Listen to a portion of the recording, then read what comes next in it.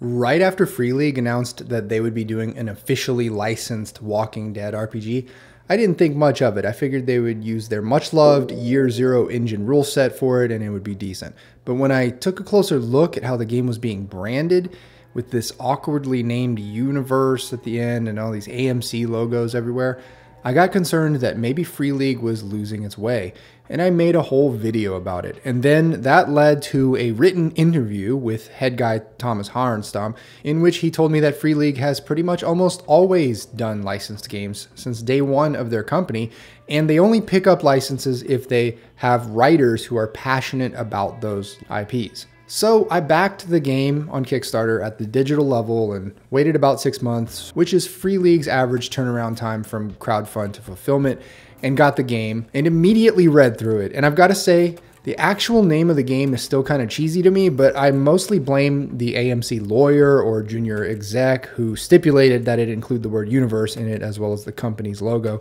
But the game itself is incredibly well presented and fleshed out. Yes, it is a game that is clearly inspired by the violent psychodramatic story that is The Walking Dead, really most specifically that original show and not the spin-offs.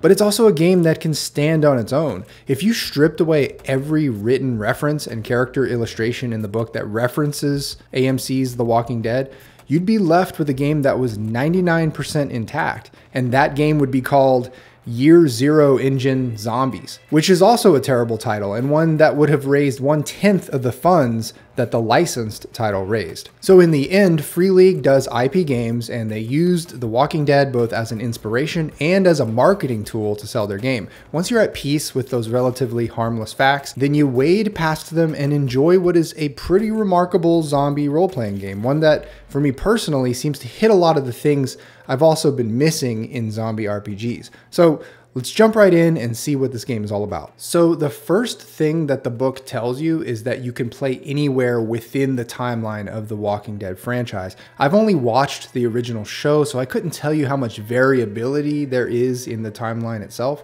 I guess the biggest variable would be how many years since the fall of civilization have passed. If it's just 1 year, then you'll run into a fair number of fresh-faced survivors and fresh cans of food.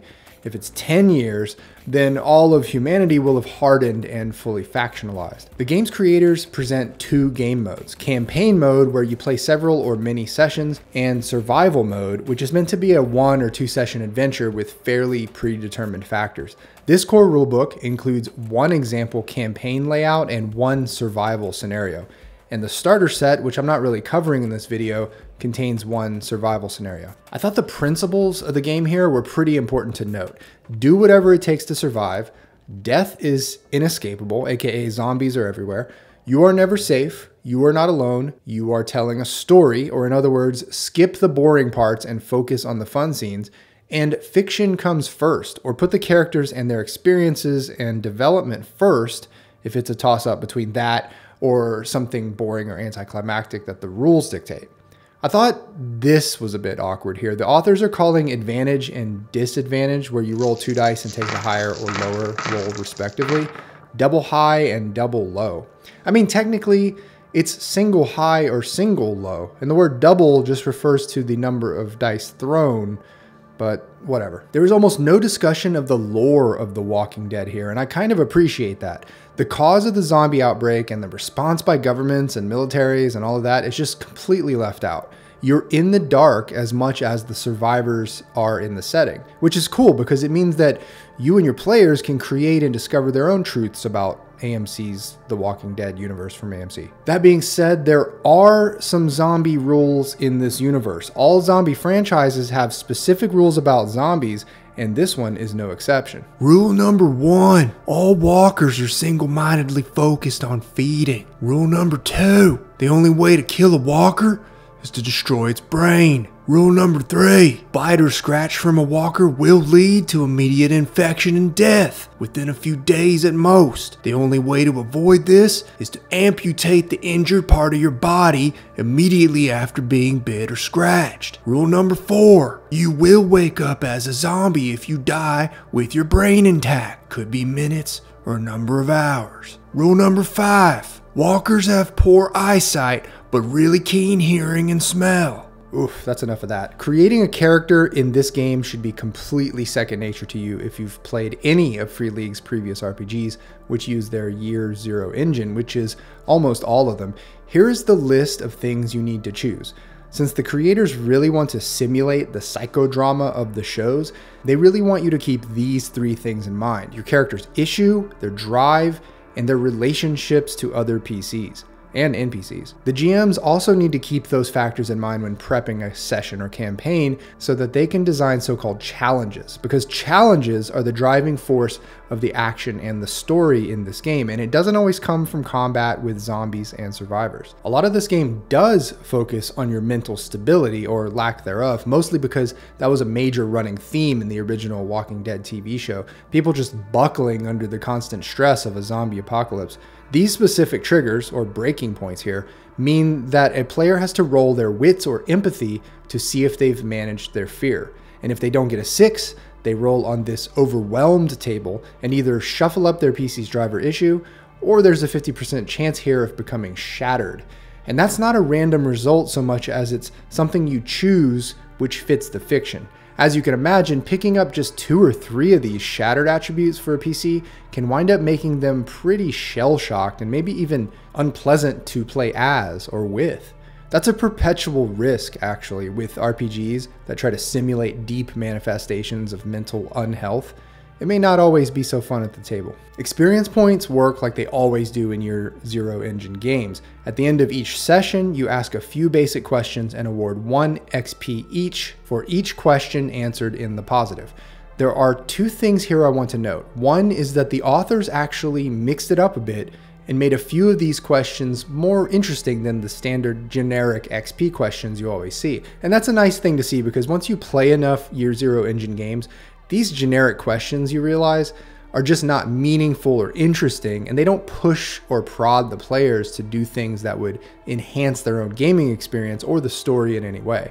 The second thing is that this dearly departed monologue question is particularly inspired because it encourages one player per session to make a short speech about an NPC or PC who died in a previous session, and can lead to up to 6 XP in one shot. There are 12 archetypes in the game, and they each come with a key attribute and key skill that can start higher than normal. And you choose one archetype specific talent out of 3 to start with. I have the complaint here, as I do with all of the Year Zero games that Free League publishes, and it's that they present a handful of options for each archetype that are usually so generic that they should be consolidated into a big rollable table that can be applied to any archetype. You can see here that these issues, drives, and relationships for a criminal type can really just be for any type, and same for the doctor. They will probably never abandon this way of presenting archetypes, unfortunately, but the workaround is to tell your players at character creation that they can choose an issue driver relationship from any of the archetypes. It's a little more page flipping and much harder to randomize, but that's what we've got to work with. Anyway, you have the criminal, the doctor, the farmer, the homemaker, and all of these types, by the way, have shown up in the TV shows in one form or another, of course. The kid and the law enforcer. I do love that Free League always manages to have a kid as an archetype in almost all of their games. And of course, you have Tales from the Loop and Things from the Flood, which are all kids. The nobody, the outcast, the politician, the preacher. And finally, you have the scientist and the soldier. And by the way, if you're wondering what really distinguishes these archetypes from each other, it's the type-specific talents more than anything. We'll look at that whole list of talents in a minute. If you're not familiar with the Year Zero engine, by the way, the basic mechanics of your character are based on these 4 core attributes: strength, agility, wits, and empathy, as well as 12 skills organized under the 4 stats, and a small handful of talents and gear which can add bonuses. In the event that you need to roll to resolve an attribute or skill check, you roll 1 or more d6s, depending on how many points you have in the associated attribute and skill if you have any points in a skill that applies. Any 6s that you roll are considered successes, and most checks only require 1 success. There are 2 major things that can complicate a normal roll as described. The first is that you can push a roll, which means you can re-roll any non-successes. When you do this, you take 1 stress point and add a stress die to the re-roll. The second thing is the stress dice themselves. Over the course of play, your PC will pick up stress points, such as from these occurrences.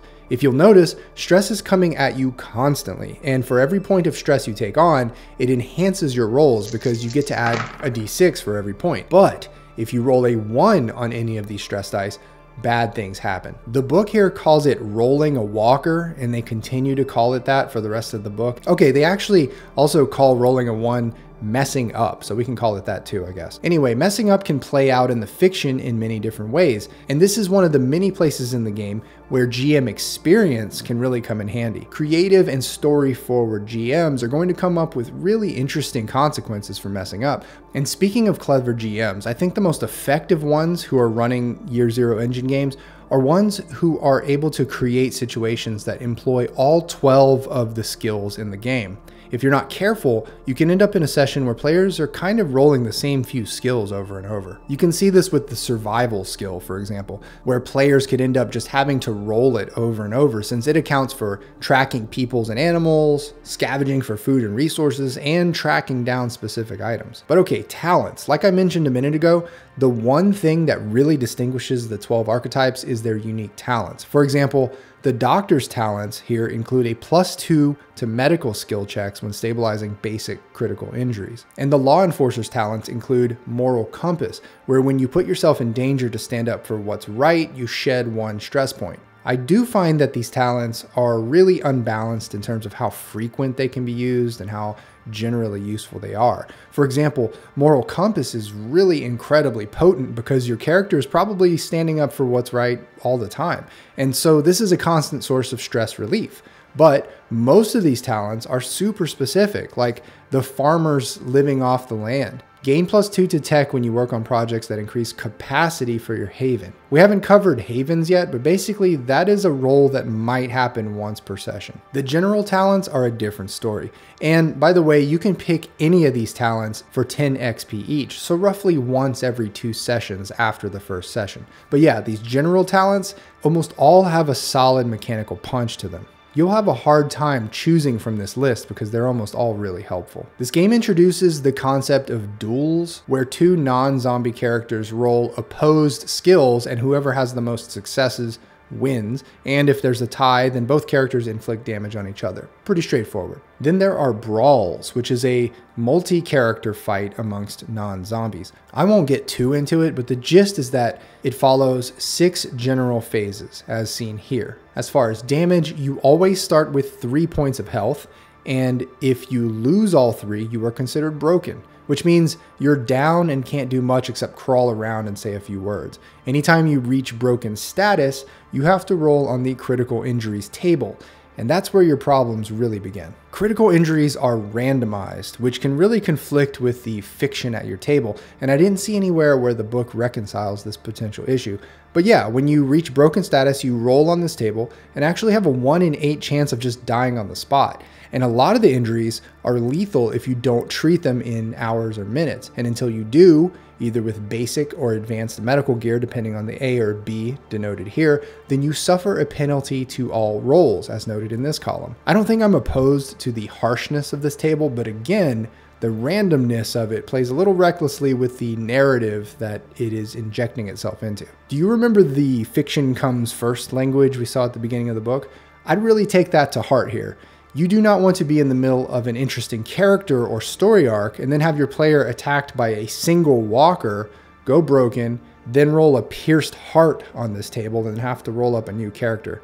That would be no good, so maybe cherry pick the critical injuries. One thing that really jumped out at me was how much stress you can relieve in a certain way. If you have normal social interactions with another character, you relieve 1 stress, and that's nice. But if you meet with your anchor, who is like your designated best buddy for an hour or more, then you relieve all your stress. So the game has the duel and brawl rules, but that's for fighting other living humans. When it comes to fighting walkers, it's a different set of rules. Walkers have almost no mechanical characteristics. They don't even have hit points. Instead, they are described in terms of their appearance and their head count. And even their head count is abstracted to 1 of 6 swarm size ratings. Each room or specific situation in this game has an assigned threat level, which is rated from 0 to 6. PCs can increase the threat level by doing things like rolling a 1 on a stress die, or just failing a skill roll, or making too much noise. and the GM has to track threat levels by room or area. Unfortunately, if the party splits up, the GM has to then keep track of threat levels for individual groups, which could be a lot to juggle. At threat level 1 or 2, you actually have a chance of sneaking around walkers, either with stealth or mobility or maybe another skill if you're clever. But at level 3 or more, you can't avoid them. Also, there's no direct way to reduce the threat level. As far as actually being attacked by a walker, when it does happen, it all comes down to a single roll. One skill roll. Whichever skill makes the most sense in the fiction. If you succeed, you kill the walker. If you fail, you roll on this table. And this table, just like the critical injuries table, can be kind of problematic due to its randomness. At the bottom end, you may pick up 1 point of stress or 1 damage. But depending on your roll, you could end up with 2 points of damage or 3 damage, which means that if you're without armor, that's you being broken in almost all cases. If you're bitten, you're dead in D6 days. And some of these entries have you dead instantly. I just don't know how I feel about that. I guess if you want to play this game rules as written, you probably need to ask every player to bring a backup PC to the session and warn them not to get too attached to any of the characters. Facing off against a swarm of walkers is actually abstracted down to 1 roll as well. If the threat level is 3 or more, then you pick 3 PCs and NPCs from your party and they each roll whichever skill they want. Then you add up all the successes from those rolls and they need to meet or exceed the swarm threat. If the swarm threat level is 3, then you get away. If it's level 4, 5, or 6, then the collective roll just reduces that level down by 1. If you fail this roll, then the GM can do one of these 3 things. There are a few other bits and pieces here, but that's pretty much it. I really appreciate the elegant simplicity of these rules. On the face of it, trying to design mechanics for something as chaotic as facing a swarm of zombies whose numbers range from 5 to 1,000 seems daunting. But in Year Zero engine fashion, I think they pulled off a pretty approachable and serviceable solution here. Havens are something that all PC groups have, and they're the home base that you can always return to. They can be anything from an abandoned bus to a gas station to a boarded up mall, but each have 2 main mechanical features. Their capacity, which is an abstract representation of how much in resources they currently have, and their defense, which can afford a bonus to the roll when being attacked. One of the things I loved most about Havens is not only the fact that each one starts with at least 1 issue or 1 major problem that you have to contend with, but at least 1 secret issue as well. Take a look at this list of example issues and tell me it wouldn't be fun as the GM to spring one of these Haven issues on players at the worst possible time. Players can also improve the capacity or defense of their Havens through projects, which will take either days, weeks, or months. But rather than a short list of 8 examples here, I would have loved to have seen a full exhaustive list of project options. I guess with enough study of this table, you can come up with your own. Going on runs in this game is where the grid crawl mechanics kick in. Actually, that might be overstating the amount of mechanics here. You make progress on a map by simply heading out either on foot, mount, or vehicle, and each character needs to consume 1 ration per day or they start to starve. You can spend a day scavenging or hunting, and you would simply resolve that with a survival roll. I'm not going to cover the GM section of this book, but I'll note that I think it's very closely tailored to the game at hand, as opposed to written generically and copy-pasted from a previous Year Zero engine book. Here's a really telling passage in the GM section that informs you of what kind of RPG this is trying to be.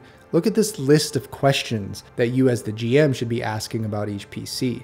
This is a game of psychodrama and human relations as much as it is fighting and surviving zombies. And it's not just your relationships with fellow survivors immediately around you, but interactions with other groups of survivors, which are going to create some of the most interesting moments in the game. In fact, take a look at this spread that helps you create your own NPC faction. The book doesn't have anything like this for zombies. Walkers are just walkers, but factions have leadership structures, needs, assets, issues, and havens. One other thing worth noting is that the GM is meant to plan sessions not by lining up a railroad of issue and solution, but rather come up with a list of challenges and sub-challenges for players, and only players, to solve. The game comes with a worksheet that spells out where to write these challenges, as well as all the other components of a session. I feel that this is a very enlightened and modern approach to running an RPG, where the GM is meant to make situations rather than storylines. I'm also going to sort of gloss over the solo play rules here, but this section runs 10 pages and addresses virtually every aspect of the game in the framework of playing alone. As with most solo game applications, this could very easily serve as a creative writing tool if you aspire to create a compelling zombie survival tale, or, heaven forbid, Walking Dead fanfiction. Alright, here are my thoughts on AMC's The Walking Dead Universe AMC role-playing game. Goofy title. I'm beating a dead horse here, I just don't like the name of this game. Randomness is harsh. The very high potential to suddenly and definitely die when you lose 3 hit points or get attacked by a single walker is antithetical to the game's fiction-first philosophy. But if you believe in that philosophy, then just don't roll on those particular tables. Pick from them instead. Walkers are always walkers. This is a feature of the graphic novel and TV shows, and not really the fault of the game designers, but there is pretty much no mechanical variation in the zombies. So after a few sessions, zombies could get kind of boring. You actually see this phenomenon in the show, where the walkers in the first couple seasons serve as one of the primary threats to the protagonists, but as the show went on, the writers seemed to have lost interest in making the walkers a major element, and they became relegated to a few action set pieces here and there, and would occasionally crop back up as the primary problem in people's lives.